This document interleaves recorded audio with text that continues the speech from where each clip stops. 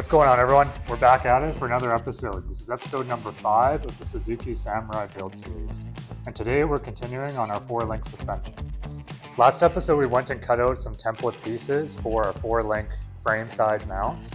And today we're going to be cutting the real ones, tacking them together and throwing them on the Samurai. After our last video, I made some tweaks to my model and I wanted to do a recut of that frame side mount to do some improvements and make it a little bit easier for assembly. If you also remember, the checker plate was used for the previous mounts as I just had some scrap laying around. But now I'm actually going to use proper 1/4" flat plate, and I went ahead and cut a big chunk off. So I've loaded that up on the machine already and we're ready to get cutting. I went and picked up some fasteners, and these are going to be used for our heim joints when we assemble our rod ends. Well, I really hope you're as excited as I am for this episode, because all of our hard work in the past of this series is going to start to pay off today. So let's get to work and let's get cutting these mounts.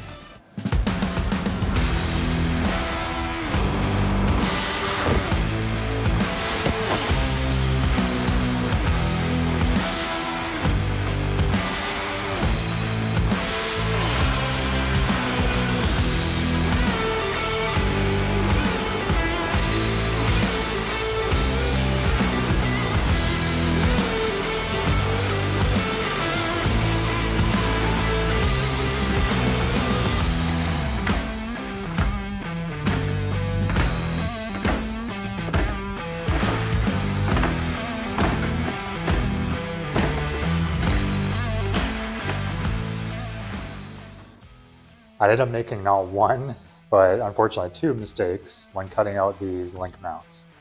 The first one is I actually loaded up the wrong set of G-code to the plasma cutter, and I cut out my previous iteration of link mounts, and that's the one where my tabs were not toleranced properly. And then the second mistake is that I forgot to clearance my holes properly. So my fasteners are 5/8, and I ran a 5/8 hole when I cut it. So I should have done 11/16 for a clearance fit, but I didn't do that. So I will have to drill those out.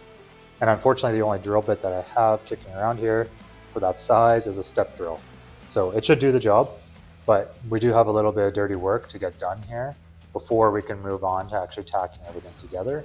And then typically sheet metal comes with mill scale on it, which can affect your weld quality. And then when you run the plasma cutter, there's some slag that's left behind. So I am going to be processing these a little bit prior to welding to try to achieve the best quality weld as possible without any contaminants.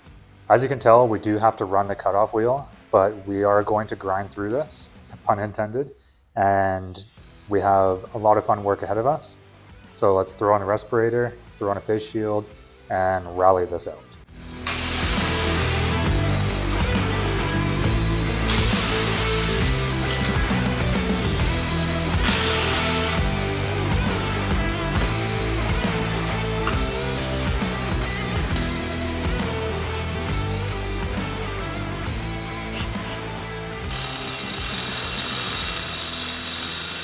So unfortunately, the step drill did not even work, not even close to working, to be honest.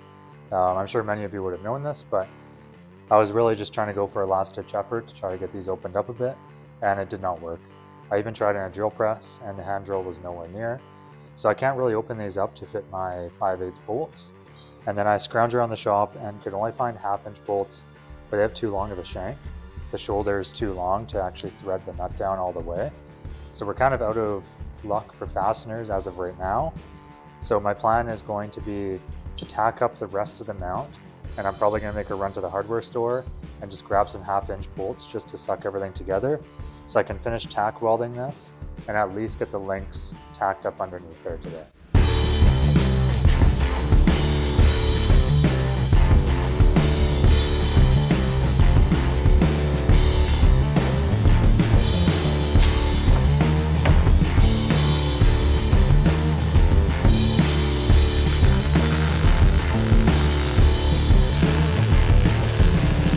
I ended up running out to the hardware store because the bolts that I had weren't going to work.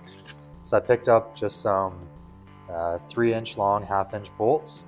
These should let me mount the heim joints onto my mounts to actually be able to weld them in the proper spot.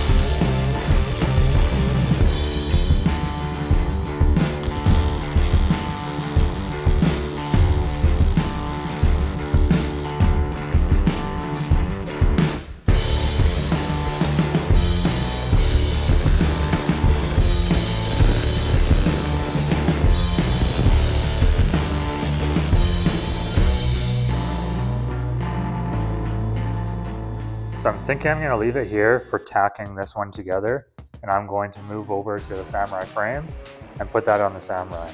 And then all the final pieces, like for example, I've got a top plate for on the frame.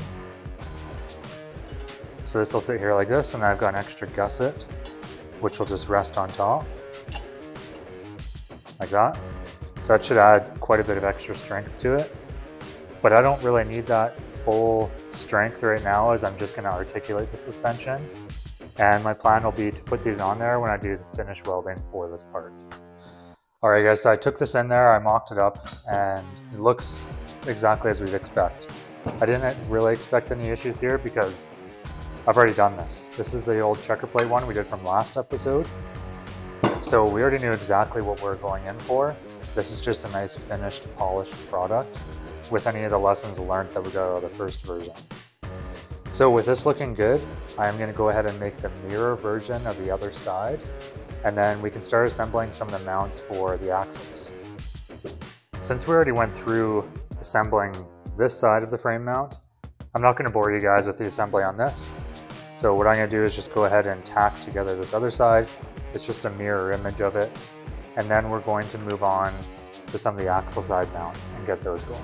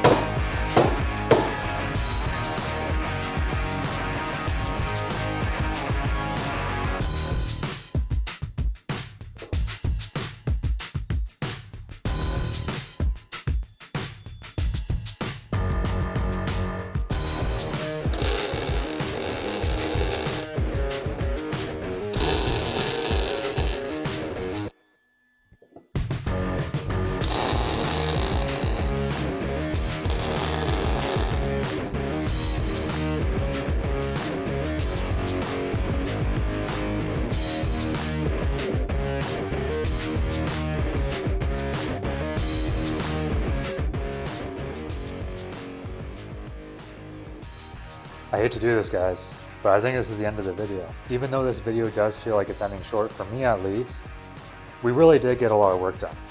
These new mounts look awesome, and although it feels like we just rebuilt the ones in the last video, we took all of the learnings that we got out of it, and if we hadn't done this, we would have been running into even more mistakes, having more issues. I was really happy with the way that we approached that. And honestly, seeing these cut out and cutting that massive sheet out on the plasma table was pretty wicked. We're also able to get some of our axle side links created, so those are looking awesome. I only have a couple left to do. I have also started on the truss. This one is a test run with some of the printing in it. It didn't go exactly as planned, so I do need to run another version. Some other things that have been happening this week is collecting parts for the front suspension. So you guys know Nigel, the Toyota TDI build. He was able to get me a power steering pump for a 22 RE, so thank you very much. And then we've also been collecting 3-link parts. I got a trail gear high steer arms, as well as the drag link and the tie rod. And then on top of that, we've also been looking at our drive line. So I've collected 3 different drive shafts for this, all different double carbon Toyota drive shafts. So I believe I have 2 rears and 1 front. And we're gonna look at those and maybe cut a couple up and throw them on the lathe to try to balance them out. I need to shorten them. I need to shorten one and potentially lengthen another. And I'm also going to be getting some Toyota to Suzuki driveline adapters to mate up to my transfer case. As always, guys, I really appreciate you tuning into this episode. So really watch out for that next episode. It's gonna be jam-packed. Check out Nigel's Toyota TDI build. He just released another video last week, and we'll catch you later.